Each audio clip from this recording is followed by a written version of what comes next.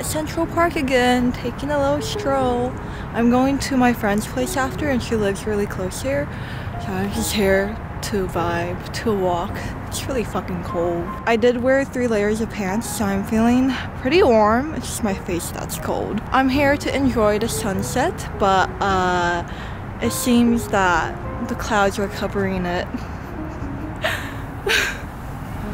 So I'm just gonna walk around. Look at my little water bottle.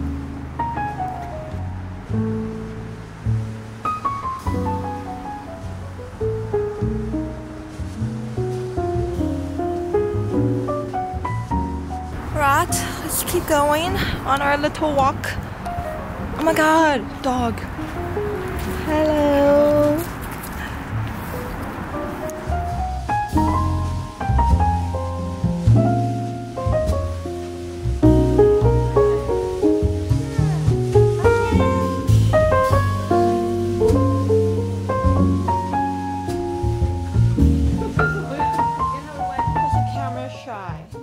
Today I'm gonna go to Soho with Gemma to do some shopping. This is my outfit and I have some jeans on. Gonna do my lipstick. I hope it's not too cold today. I'm gonna wear this coat that I thrifted 4 years ago. One of the pockets is broken. What? Wow, 2019 movie ticket. For my bag, I'm gonna wear this tote. Gemma's gift and Kat's gift because I'm dropping by the studio first. Look at how puffy my bag is. We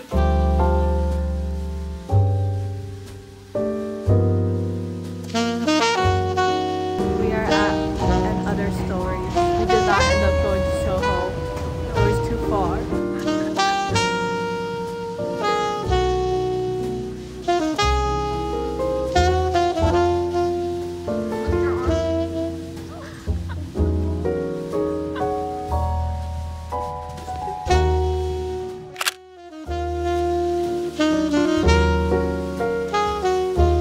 I'm making thumbprint cookies right now, and I took out the butter to put in the microwave so that it softens a little bit.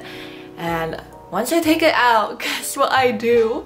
I literally like spill it everywhere. It got on the floor, it got on the stove, it got onto my favorite shirt, so then I had to hand wash that and clean everything. We're just gonna ignore this for now. I'll clean it later. I have most of my ingredients prepped, so I'm just gonna get started and forget that everything that just happened.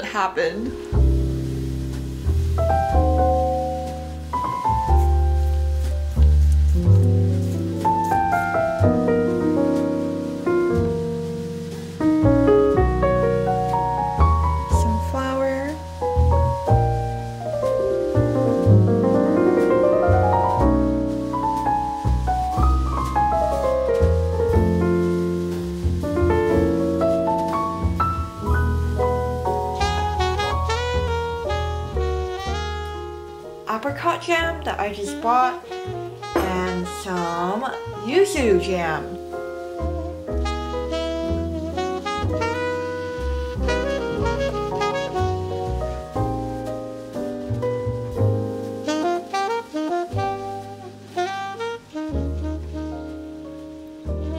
Wow, it's so pretty.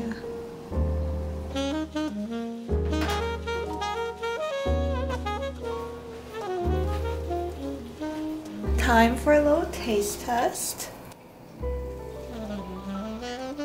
It's a little bit sweet, but I think it would taste really good with tea.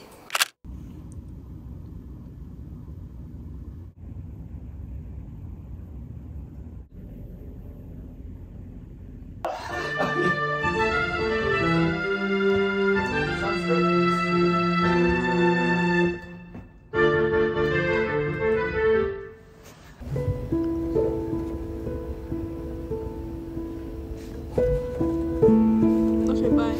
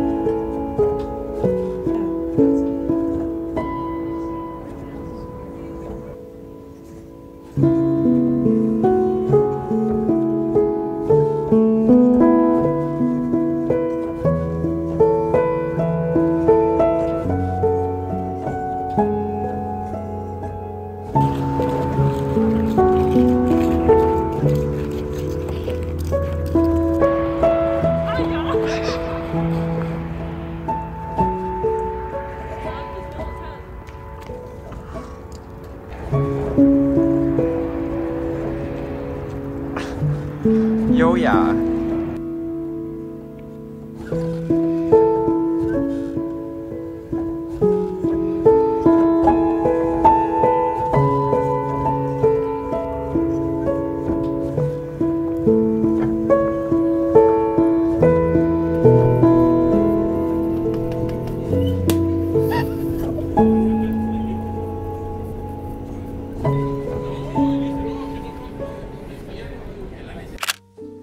I woke up at 7:30 today trying to fix my sleeping schedule.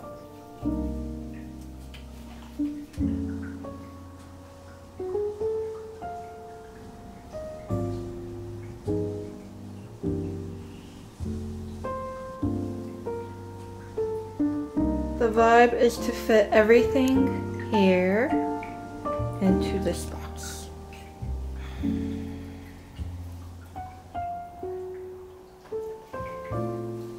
Just got ready. This is my outfit. I literally have on a gray sweatsuit with my yellow sweater and then this coat. I don't know if you guys can see anything. Good thing it's not too cold today. I am running late because my friend is picking me up. I didn't even get to make the breakfast that I planned, so I just bought some snacks. I have grapes, yogurt, and half a corn with me. I will see you guys at the ceramic studio.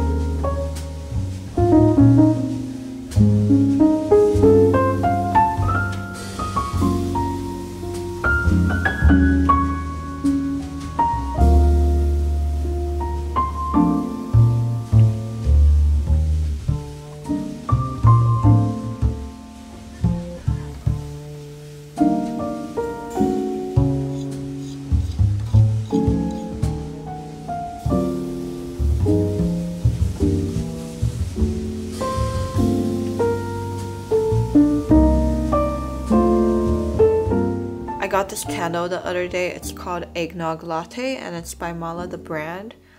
It smells so good. Light her up while I talk about my favorite books of 2022. I read around 40 to 50 books this year probably. I like to read all types of genres, so some of them were fiction. I also read some non-fiction books, but I tend to gravitate towards mostly fiction books because reading to me is like being able to escape. Since I've read a lot of books this year, I don't remember all of them that I read. I especially forget like YA fiction and mystery thrillers, that kind of thing. These 8 books are the books that stood out to me. The Memory Police by Yoko Ogawa. I'm really attracted to beautiful writing, so if any book contains really beautiful writing. I instantly love it. The Island of Sea Woman by Lisa C. I really love this book. I love historical fiction. Sweet Bean Paste by Darian Tsukigawa. This book was it felt really melancholic to me. I realized that I'm really attracted to sad books. There was a letter at the end of this book and it just made me... I read this on the train to Giverny in France, and on the train ride I was just like... Hester, a novel by Laurie Licco Albanese. This book is a retelling of Hester from The Scarlet Letter, and I really enjoyed it. Being Lolita, a memoir by Alison Wood. This book is about Alison's experience as being Lolita, as it talks about her relationship with her high school English teacher. There's this quote that stood out to me in the book, so I'm gonna read it out to you. There is a long history of loneliness in literature, of loneliness as a prerequisite to love. Almost like you can't really love someone unless you've been alone and loveless for a long time.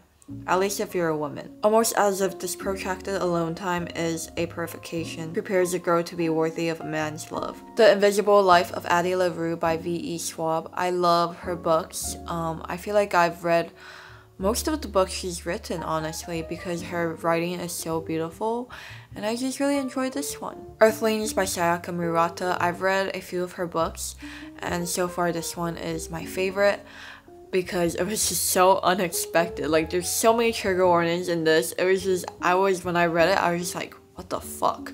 But I loved it. I picked up this book thinking that it was really cute because there's a hedgehog on the cover. This is gonna be like a cute little sci-fi book, but it was not. Be prepared. The last book is The Seven Husbands of Evelyn Hugo by Taylor Jenkins Reid. What a fantastic story, that is all I can say. These are my favorite books of 2022. If you guys have any other book recommendations, please let me know. I would love to hear them. Currently, I'm reading Now Is Not the Time to Panic by Kevin Wilson, and I'm really enjoying it so far. I'm gonna read that for a bit and then go to sleep.